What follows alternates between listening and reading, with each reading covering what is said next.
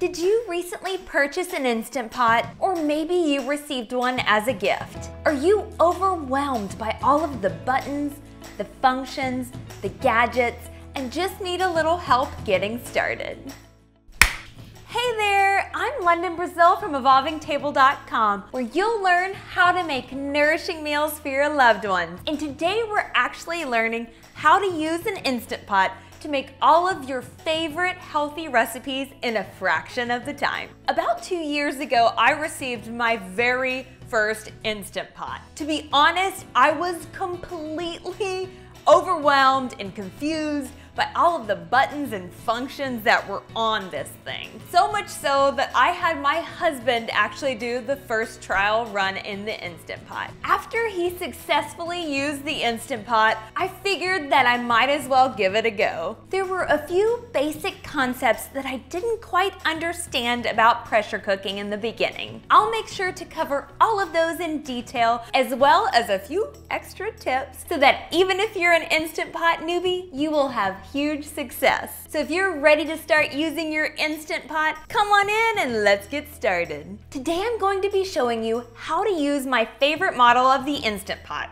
It's called the Instant Pot 60 Duo Plus 9-in-1 pressure cooker. So what do all those numbers actually mean? The 60 stands for a 6-quart Instant Pot. If you have a family of 4 or 5 people, 6 quarts should be plenty for you. However, if you have 5, 6 people, maybe more in your family, or you like to make big batches of soup at one time, you might want to opt for the 8-quart model instead. The phrase 9-in-1 stands for how many functions this Instant Pot has. I wouldn't splurge too much on getting tons of different functions, because as you'll see at the end of this video, there's only a couple of functions you'll probably end up using on a regular basis. Let's take a look at all of the items that come inside your Instant Pot Duo Plus box. The first thing you should find is a user manual. This is a great resource for any additional Instant Pot questions you may have. A trivet. This can be used to steam vegetables or hold delicate ingredients like eggs.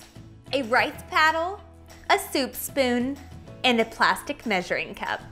A condensation collector. This is used to catch excess liquid so it doesn't land on your countertop. And a power cord. Before we start assembling the Instant Pot, make sure that you've thoroughly rinsed the stainless steel pot, the lid, and any accessories with warm water and soap. Place the pot into your pressure cooker, making sure to remove any warning labels. On the back side of the Instant Pot, place the condensation collector using the guides on the cooker. Press in until you feel it snap. Now let's take a look at this fancy lid. You will want to make sure the steam release handle is in its correct position. You may initially think that this handle is pretty wobbly, but don't worry, that's how it's supposed to be. You should easily be able to guide the handle into the ceiling and then back into the venting position. Flip the lid over and take a look on the inside. There are 2 very important features on the interior of the lid. The first is called the anti-block shield and is a critical safety feature of pressure cookers. To remove the shield for cleaning, press with your finger or thumb towards the outside of the lid and lift until it releases. To put it back on, place the anti-block shield and press until it snaps into place. The second important feature of the lid is the silicone ring.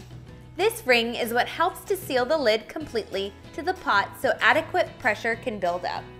This is the most common mistake I've run into when it comes to the Instant Pot not fully sealing. Over time, this inner silicone ring tends to stretch out and not fit the lid properly. The best fix for this is to find a few extra of these silicone rings. I'll make sure to drop you a link in the description below to the ones that I use. The silicone ring should have come already attached. If it didn't, or if you would like to put it back on after cleaning, all you need to do is stretch it along the metal ring until it fits snugly around the circumference of the lid. The last thing you will need to do to finish setting up your Instant Pot is to plug in the power cord towards the back and bottom of the Instant Pot. Plug your Instant Pot into an outlet where you will be cooking the entire time, since it is unsafe to move a pressure cooker while cooking. Our Instant Pot is assembled, so now it's time to move on to the basics of pressure cooking as well as an overview of the control panel. The first thing to note is the max fill line that's located on the inside of the stainless steel pot.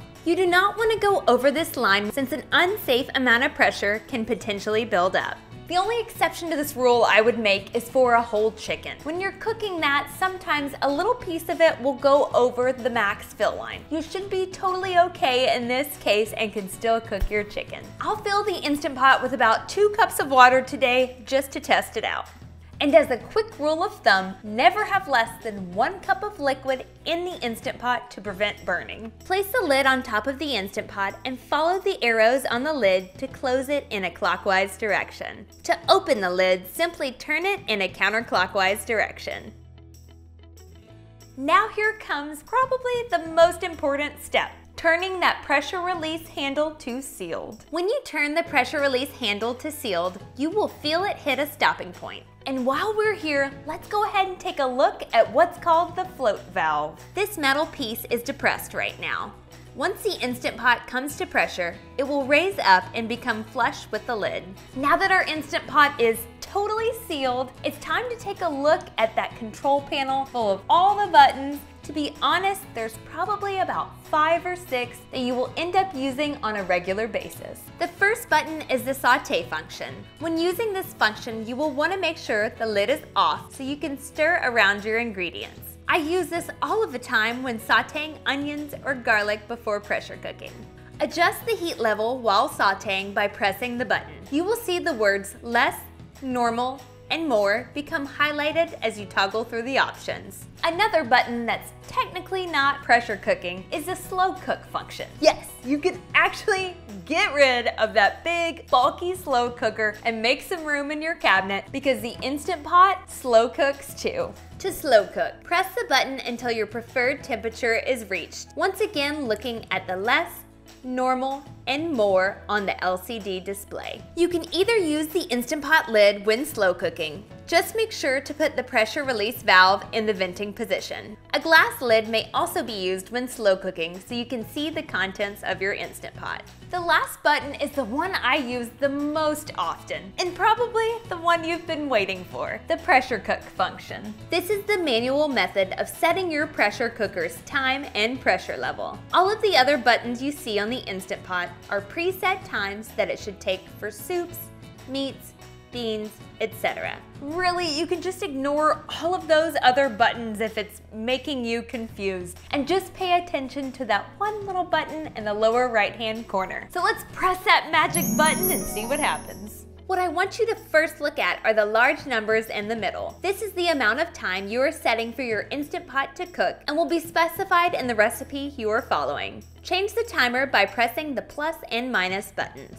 You will see the word pressure and then low or high. High pressure is common for most recipes, but you can easily switch between the two. Are you ready to give it a go? I'm gonna set my timer for 2 minutes since I'm not really cooking anything today. It will take about 10 seconds for the display to switch to on after setting the timer. And then about another 5 to 10 minutes for the Instant Pot to come to pressure. The more ingredients that you have in your Instant Pot, the longer it will take for it to fully pressurize. And remember that float valve we talked about earlier? Watch what happens when the Instant Pot comes to pressure. The float valve will start to do a happy dance as it gets close to sealing. Once the float valve is flush with the lid, the Instant Pot is sealed and the timer starts counting down. You will hear a beep when the timer is done.